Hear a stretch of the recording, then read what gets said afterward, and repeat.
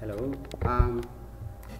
So in this lecture, we want to continue with our illustration of the ADI approach using a very simple stencil, which is 6 nodes in the x direction and 5 in the y. So we showed that we can actually compute for u tilde, all right, when we sweep in the horizontal direction. You get a system of tridiagonal matrices which you can solve. In this next step, we want to look at the second step of the ADI method, where now that we know u tilde, we plug it in here, and then we solve finally for our u at our next time level n+1. Okay, so just as I did for this, here we can expand it using the operators ly and lx. When you expand them and rearrange times, you get this equation here. And so on the right hand side, we have our unknowns at time level n+1. Here u tildes are known from our previous computation, which we demonstrated by sweeping in the horizontal direction. Okay, this gamma y, gamma x, and alpha x, alpha y are known. Okay, so these are known. So that's the equation. Now I want to show that if you continue to sweep in the horizontal, for instance, if you take j, and just as we did for the first step, you look for different values of I and plug them into this equation here. The resulting system you get will be this. Okay, the right hand side is known, that is fine, but on the left hand side, what you realize is, of course, these ones are boundary values, okay, which are known. But these terms here, these 10 are unknown. You have 5 equations, you have about 10 unknowns, okay? Moreover, this right hand side cannot be written as a tridiagonal matrix. So that is one of the things you have to be mindful of. And that is why the method is called ADI, alternating direction implicit. So in the second step, you don't need to, you don't have to sweep in the horizontal. If you do that, you get this incorrect system that you can solve. Okay, so the most appropriate thing to do in this step is that using this equation now in the second step, what you do is you sweep in the vertical direction. You take a value of I and then look for a system for different values of j. And so that is what we do here. If you take I is 1, for instance, plug in n is 0 in the equation, you get a system for different values of j. When j is 1, when j is 2, when j is 3, you get the system of equations. The right hand side is known.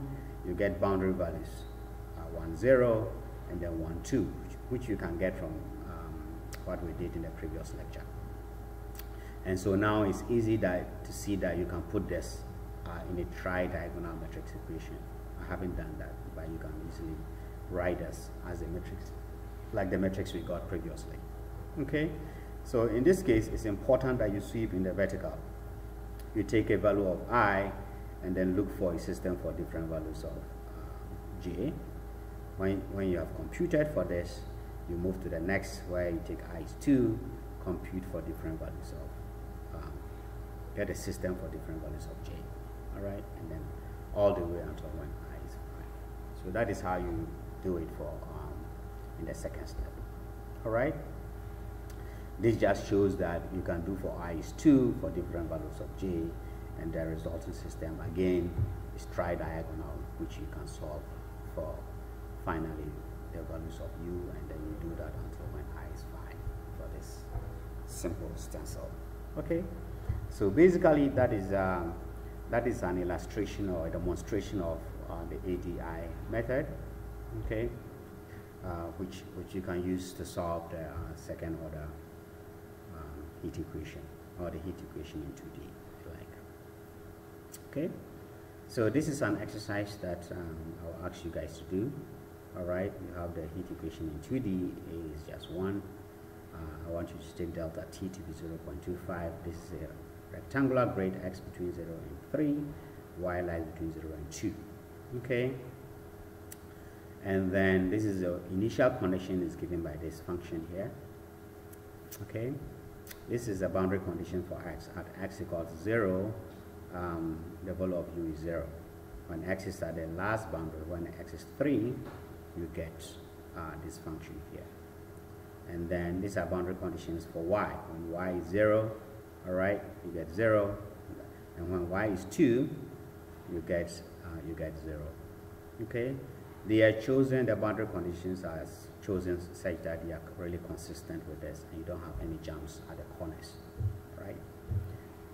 So using the ADI method, for the stencil that I just demonstrated, all right, I want you to use the same stencil, 6 nodes in the x and then 5 in the vertical, to compute both the intermediate solution, that is the u tilde, as well as the u itself. Okay, so for when n is 0, that is the first step, and then when you plug in n is equals to 1. All right, so for this case, you're going to have the intermediate solution as well as the final u. Okay, and then when you move on to the next stage, you're going to put n equals 1, and that will also give you an intermediate step solution u tilde, as well as the final solution for when n is 1. And I actually want you to display your results in a tabular form, all right, like this. So for each case, for when n is 0, you will get the u tilde, okay, and then you need to fill a table like this for the u tilde, and then in the next step, you're going to have the final u, and then you have to fill a table like this. Okay, that is for I. And then when you go to when n is 1, you're going to have 2 tables again, one for the u tilde and the other for the final u solution. All right, so these are, you know, your i's when I is 0 all the way to 6, as well as when j is 0 to 5. Okay, so that will be an exercise I will set up for you. Okay, so that will be it for the parabolic equation in 2D. All right, so once we are done with this, we'll move on to the next step. I think we'll be looking at hyperbolic equations also. Okay, so all the best.